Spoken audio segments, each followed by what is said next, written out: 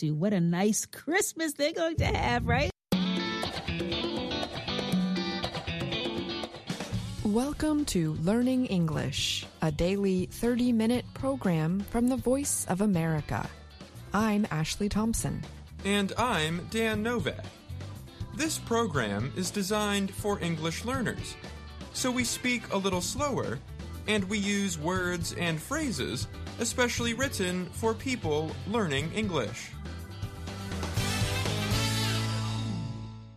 Coming up on the program, Katie Weaver reports on the attacks on commercial ships in and around the Red Sea.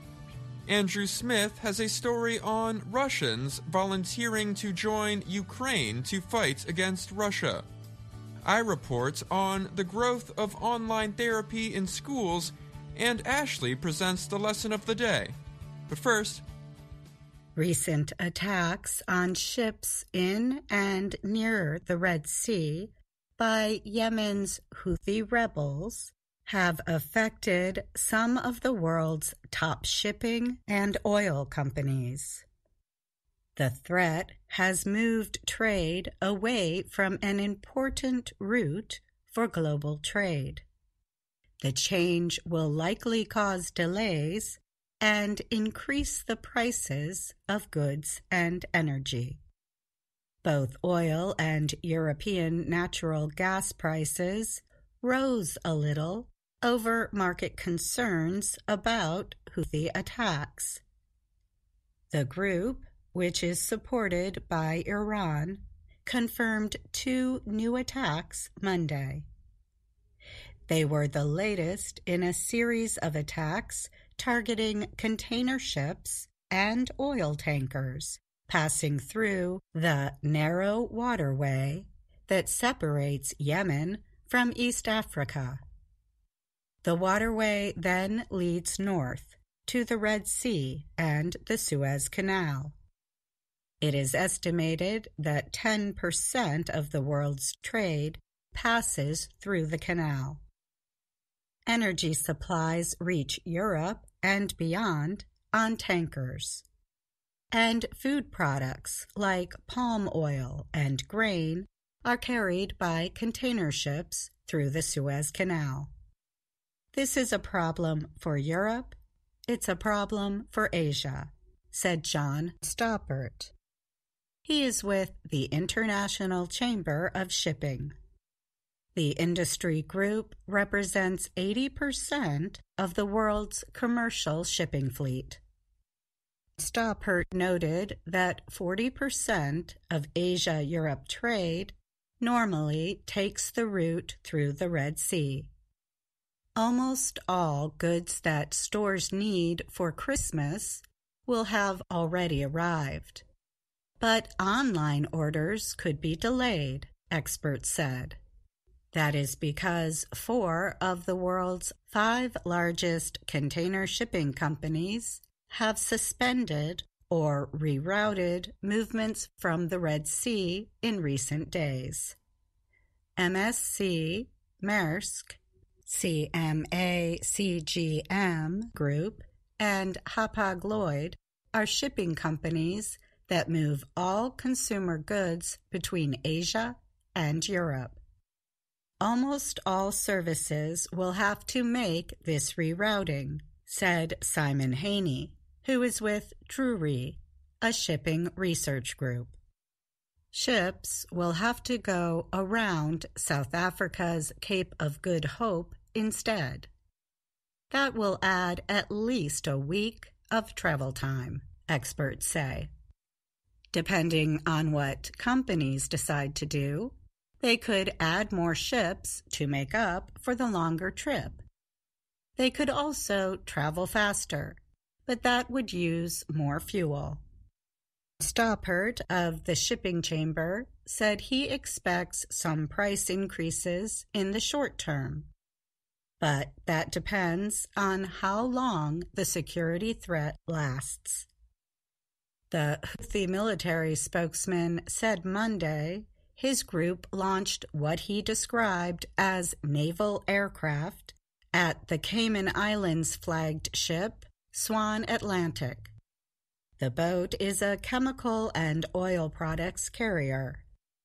The group also attacked the Panama-flagged cargo ship MSC Clara. He did not offer more details. Denmark-based ship operator Unitankers said the Swan Atlantic was hit by an unknown object that started a small fire. Crew members put it out, and all were reported to be safe, the company said. It received military aid and continued on its way. Problems in Red Sea shipping could have far-reaching effects because they are happening at the same time ships are being restricted through the Panama Canal. The canal is a major trade route between Asia and the United States. Some companies have planned to reroute to the Red Sea to avoid delays at the Panama Canal caused by a lack of rainfall, experts said. With the Houthi attacks, companies taking measures to avoid risk will have to take the longer route around Africa. I'm Katie Weaver.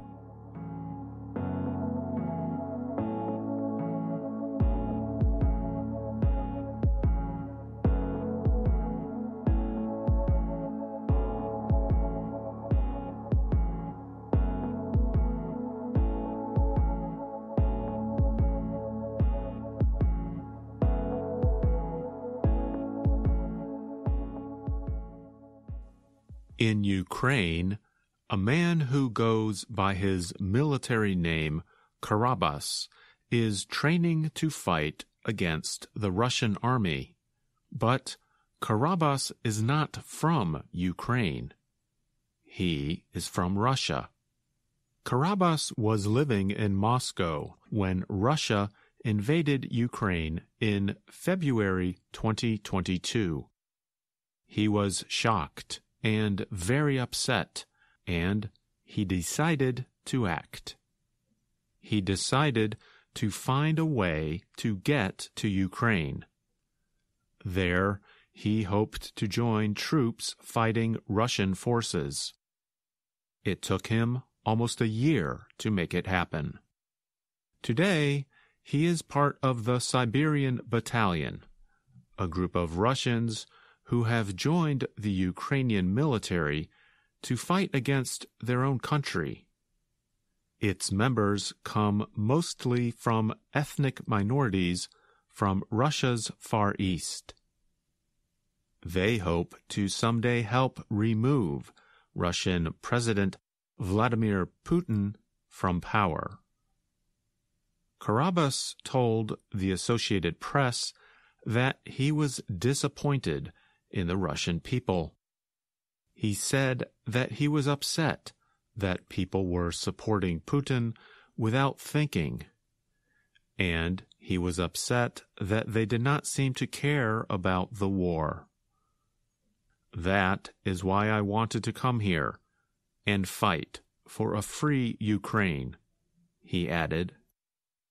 Unlike other volunteer units in Ukraine with Russian nationals, the Siberian Battalion is officially part of the Ukrainian army.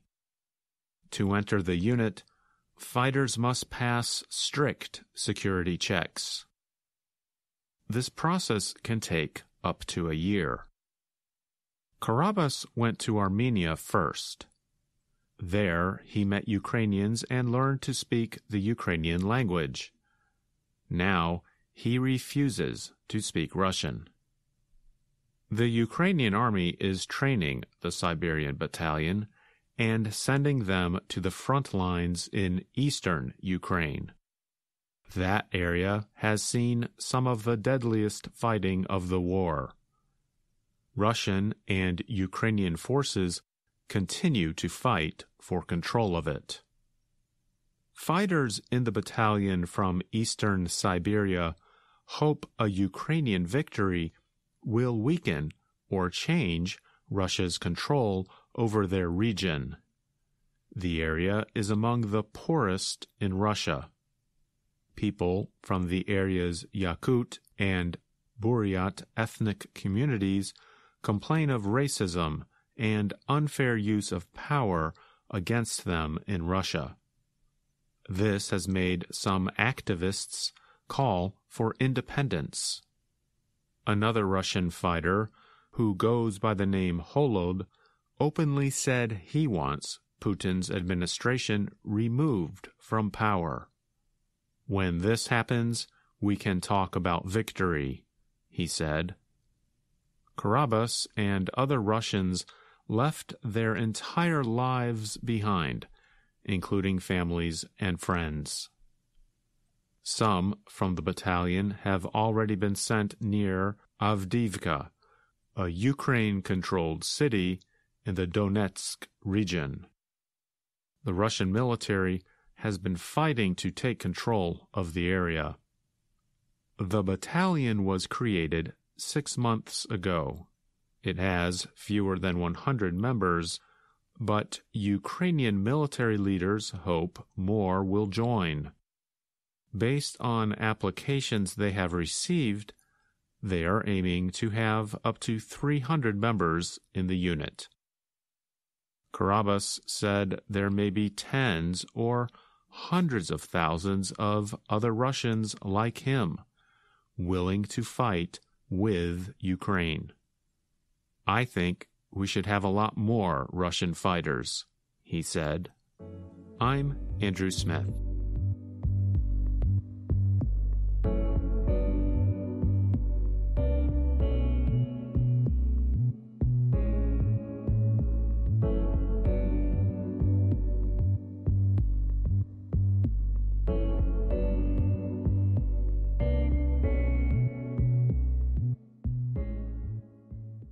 Public schools in the United States are increasingly employing online mental health services, or teletherapy, for students. At least 16 of the 20 largest American public school systems are offering online therapy to reach millions of students, reports the Associated Press. In those systems alone, schools have signed provider contracts worth more than $70 million. The business model is making so much money that venture capitalists are investing in new companies as the market grows. However, some experts have raised concerns about the quality of care offered by fast-growing tech companies. But educators say teletherapy works for many kids and is meeting a large need. Schools are also experiencing shortages in on-site therapists. Online help has made therapy more easily available to children, especially poorer students and those in rural areas. Schools let students connect with online counselors during the school day or after hours from home. Ishu is a mother of 2 in Lancaster, California. She struggled to help her second-grade daughter deal with severe anxiety. Last spring, her school district started a teletherapy program, and Ishu signed up her daughter. During a month of weekly video sessions at her home, the girl opened up to a therapist. The therapist gave the student tools and techniques to reduce anxiety. She learned that it's okay to ask for help, and sometimes everyone needs some extra help, Ishu said. The 13,000-student school system, like many others, has counselors and psychologists on staff. But it is not enough to meet the need, said Trish Wilson, the Lancaster supervisor of counseling. Therapists in the area have full caseloads, making it impossible to offer students immediate care, she said. Students rarely have to wait long for an online session. Students and their parents said in interviews they turned to teletherapy after struggling with feelings of sadness, loneliness, stress, and anxiety. For many, returning to in-person school after distance learning was very difficult.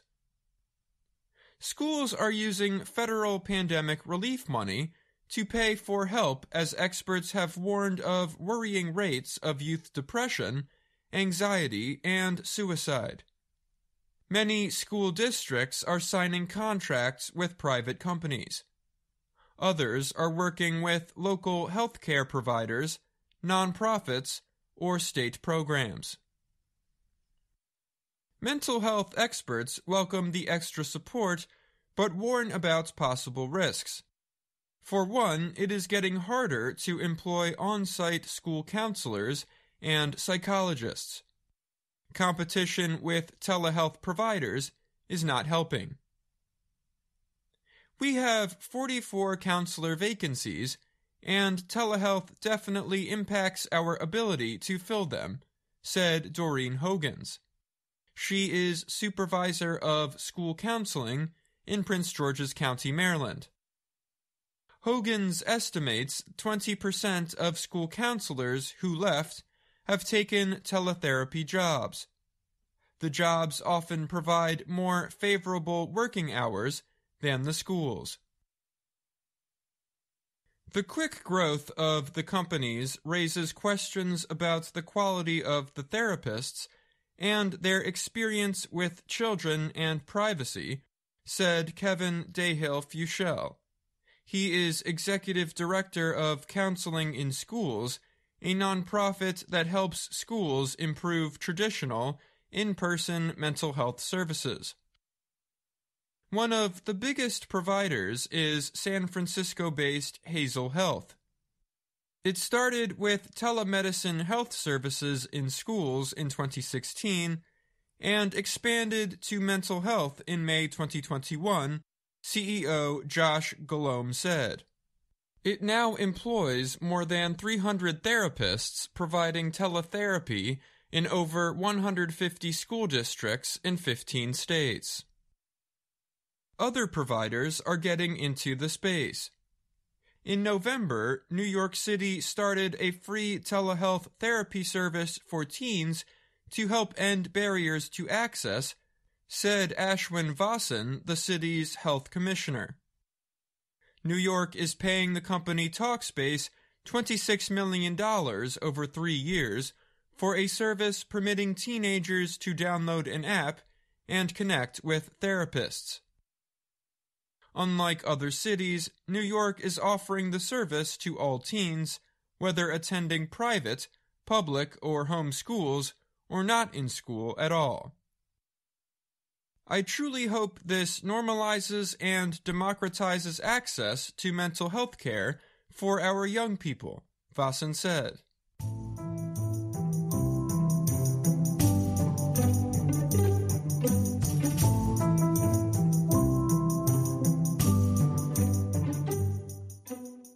Dan Novak joins me now to talk more about today's education report.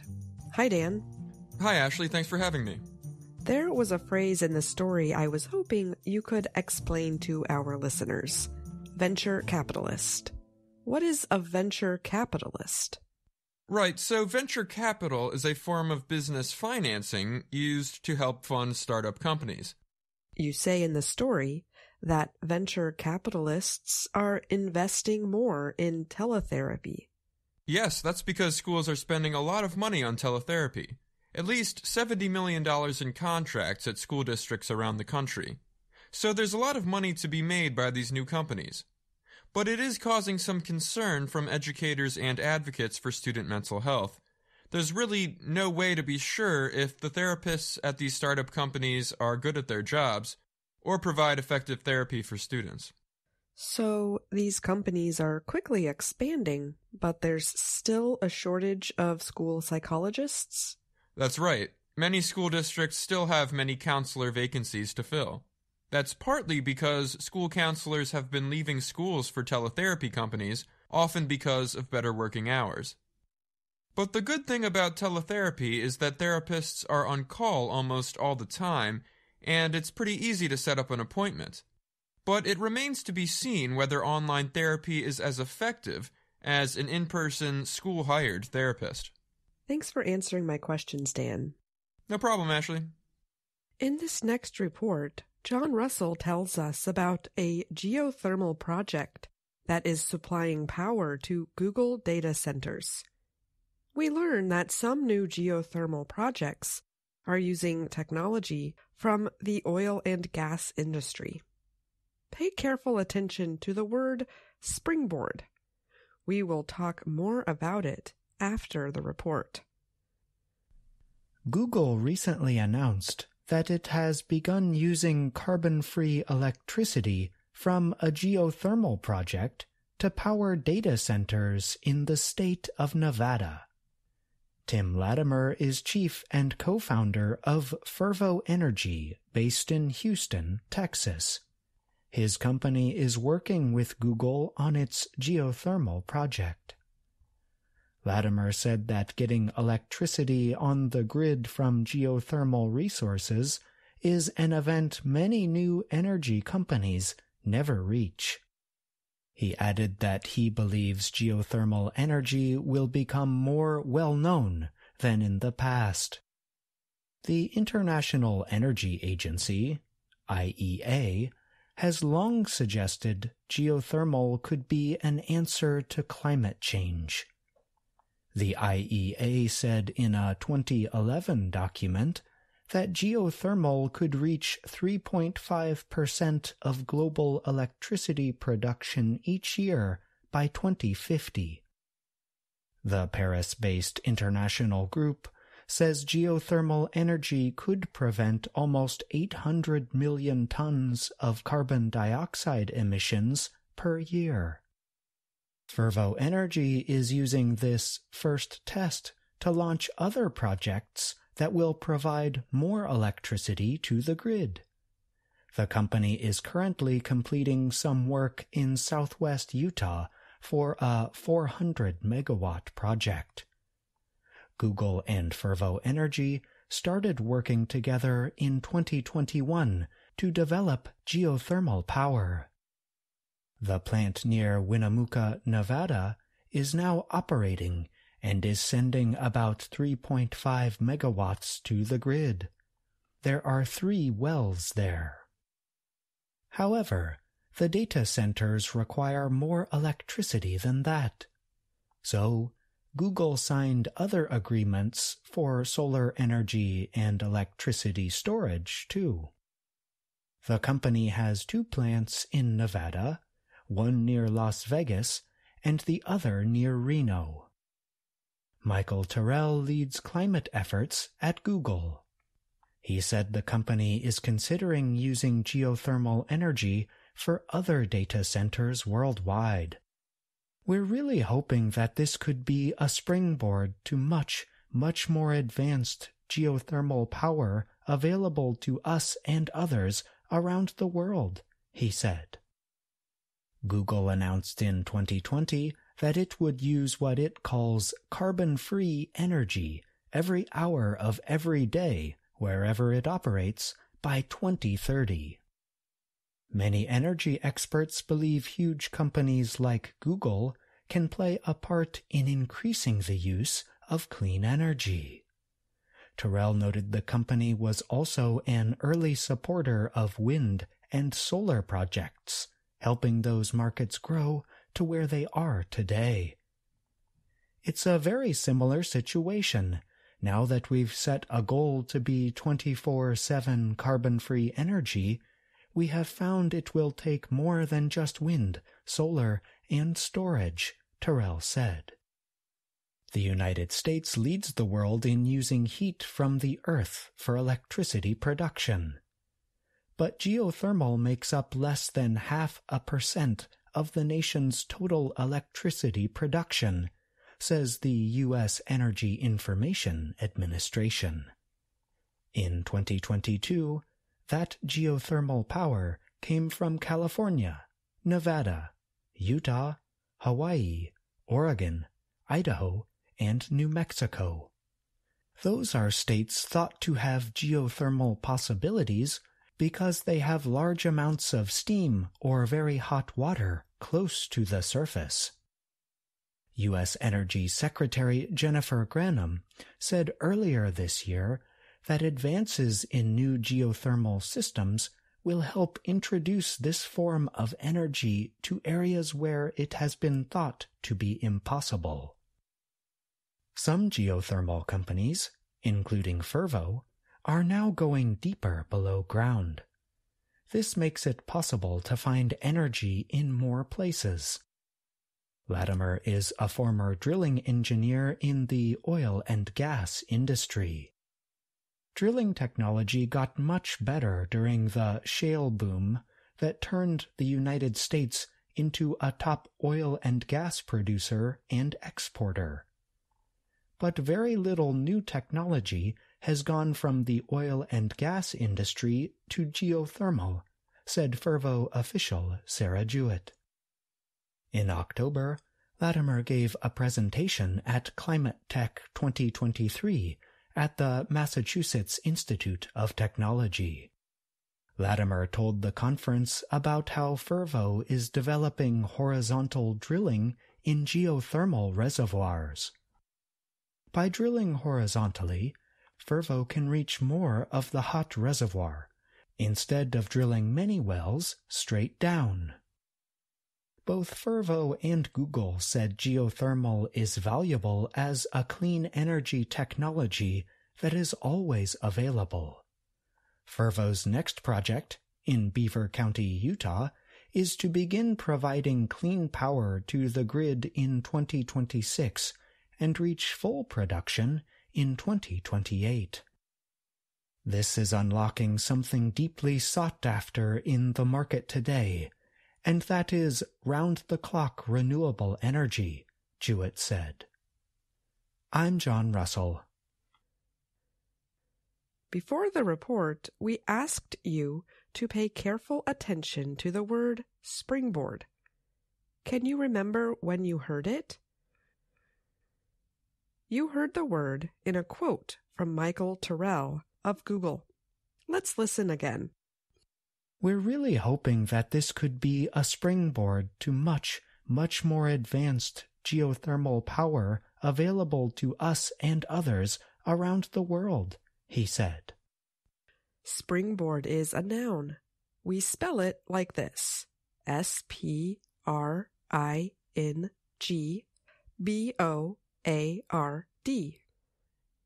You might want to practice saying the word springboard very slowly at first. Springboard can be difficult to pronounce because it involves a consonant cluster, a group of consonant sounds, at the beginning of the word. With time, you can try saying the word a little more quickly. A few words about the history of springboard. The online etymology dictionary notes that the word dates to the late 1700s. The term meant an elastic board used in vaulting. It comes from the verb spring and the noun board. The idea of a springboard is that it allows a person to jump on it and go much higher than they would normally be able to do, like in a gymnastics competition. We use the term springboard in a figurative sense as well. A springboard can be something that helps you start a process. So, when you heard Michael Terrell say that Google hoped the geothermal project could be a springboard to much more advanced geothermal power, he meant that the current project could help start the process of development for much more advanced technologies. And that's the lesson of the day. And that's our program for today. Join us again tomorrow to keep learning English through stories from around the world. I'm Ashley Thompson. And I'm Dan Novak.